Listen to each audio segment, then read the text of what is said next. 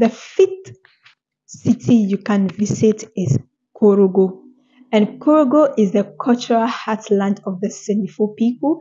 And this city is located in the northern part of Côte d'Ivoire, and it is known for its artisans and beautiful, vibrant market.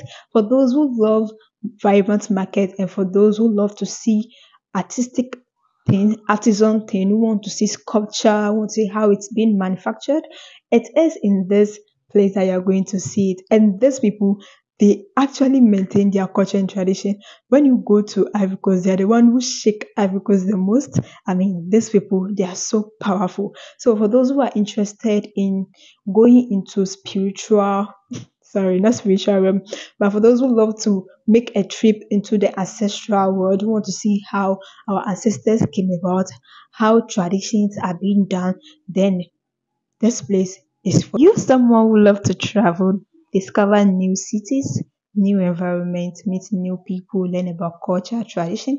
Well, my name is Salam Hajara and this is Salam Hajara TV. Today I'll be telling you 10 best cities you can visit in Cote d'Ivoire. And these cities, let me tell you, after listening to how mind blowing they are, I'm sure you still be thinking of what kind of business or what kind of investment I can do in this. So the first one I want to talk about, and the first one is Abidjan.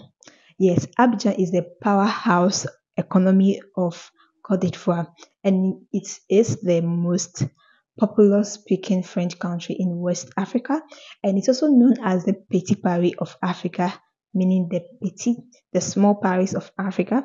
And it also has a lot of events that take place in that city. It has a lot of people and then a lot of things to do. In fact, for those who are not introverts, I mean, those who are extroverts, who love to mingle, who love to party, who love to discover new places, I mean, jazzy places, this is definitely for you. I mean, Abidjan is definitely for you. And Abidjan is the economic city of Cote d'Ivoire. It's a powerful city that when you go and then you start to invest, you start to do business in real estate, you are really going to make it. It is the city for those who like quiet life. I mean, those who don't really love urban city, those who love to have their quiet time. Yeah, this city is actually for you. And this city is the political capital of Cote d'Ivoire. And this city is Yamoussoukro. And Yamoussoukro is a home to the Basilica of Our Lady Peace, the largest church in the world is found in this particular city. For those who are lovers of church, who love to go to church, this is actually for you. And for those who are tourist oriented, for those who want to travel, and this place is actually for you. And those who are introverts and want to invest in business, in eco resort business, want to invest in maybe hotel businesses, restaurant businesses, this city is actually for. The next city is the UNESCO World Heritage Site. For those who love historical stuff, for those who love tradition and culture, this place is actually for you. And those who love serene places, beaches, want to see African craft market, want to see things of the olden day, want to see how people have actually preserved the culture and tradition of Africa, then this place is actually for you. And this place, you can actually do a lot of businesses because there are lots of tourist people who go there, people from different countries who go to this city, who actually go to stay there. So imagine if you go to this city and then you establish yourself there, you actually study the people and know how the things is over there, and you start your own business, whether food businesses along the coast, whether any kind of businesses, just go there, survey the place, and I'm sure you're going to love it. And this place is Grand Bassam. Grand Bassam has actually maintained its cultural heritage for the longest period of time.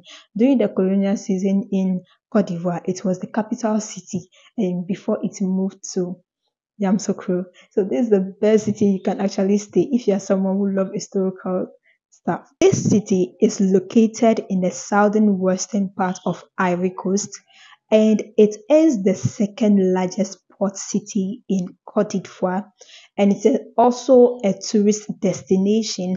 And for those who are lovers of environment, for those who want to go into agriculture, in this city they actually plant crops, and they also have things they process like cocoa. And you know, in Ivory Coast, we are the world's largest producers of cocoa. And for those who want to go into cocoa, who want to manufacture their own chocolate businesses, this is actually a destination for you to go and do more research on this place.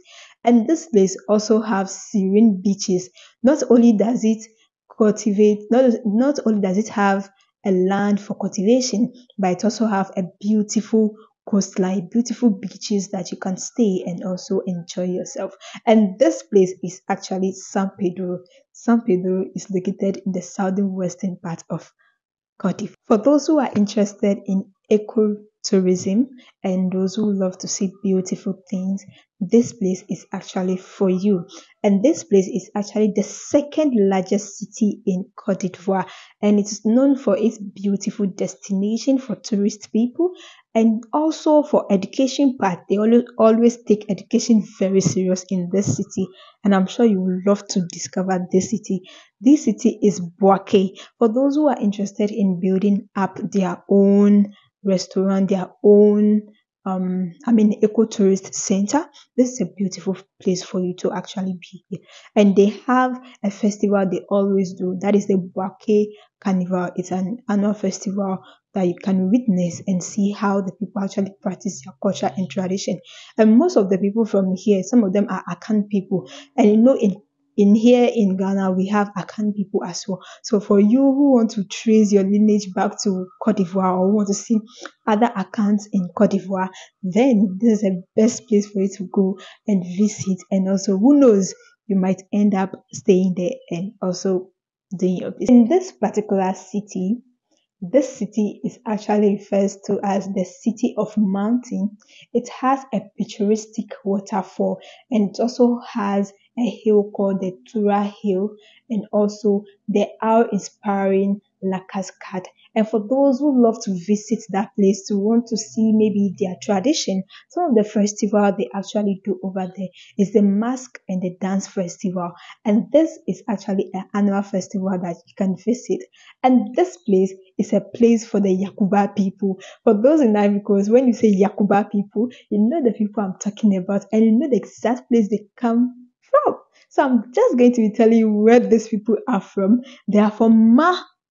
Yes, we call it Ma, not Man. Don't say Man, we call it Ma. So Man is referred to as the mountain, yeah, a city of mountain. For those who want to discover this beautiful city, then you are welcome to this beautiful city. You can visit this city, and I'm sure you're going to love their culture and tradition. Daloa is a dynamic city situated in the central western part of Ivory Coast, and is a key player in the agriculture sector, particularly known for its cocoa production. For those who want to go into cocoa production, who want to go into chocolate, as I've said before, this is another vibrant place you can actually start this kind of business. And Daloa is a countryside. Dallas countryside offers up close experience with the Ivorian rural life and ecotourism. For those who want to discover Ivorian rural life, mostly we show you the city, we don't show you the rural place. Yeah, this is the best place for you to go and discover.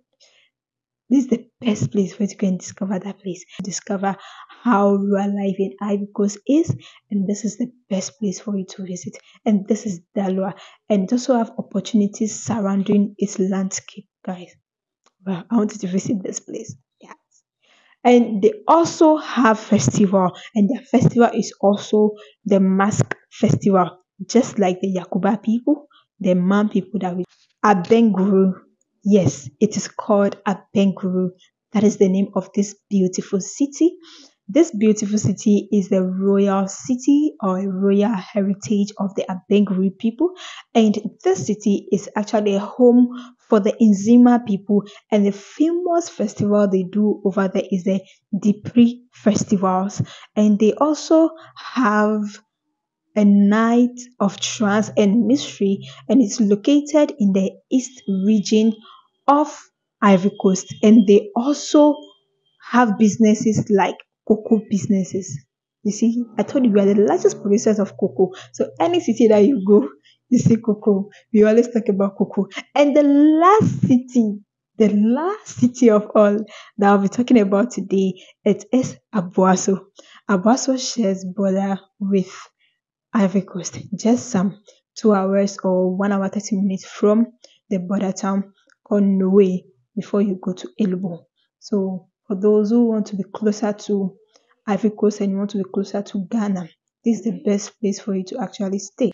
So guys, I do hope you enjoyed this beautiful video and you've learned a lot about the cities in Cote d'Ivoire. And I'm sure from among the cities I've talked about, there's one particular one that is actually in your eyes that I'm sure you will love to visit and know more about it. So come to Ivory Coast, visit Africa, visit West Africa. You are going to enjoy your stay. And let me tell you, I didn't even talk about the food over there.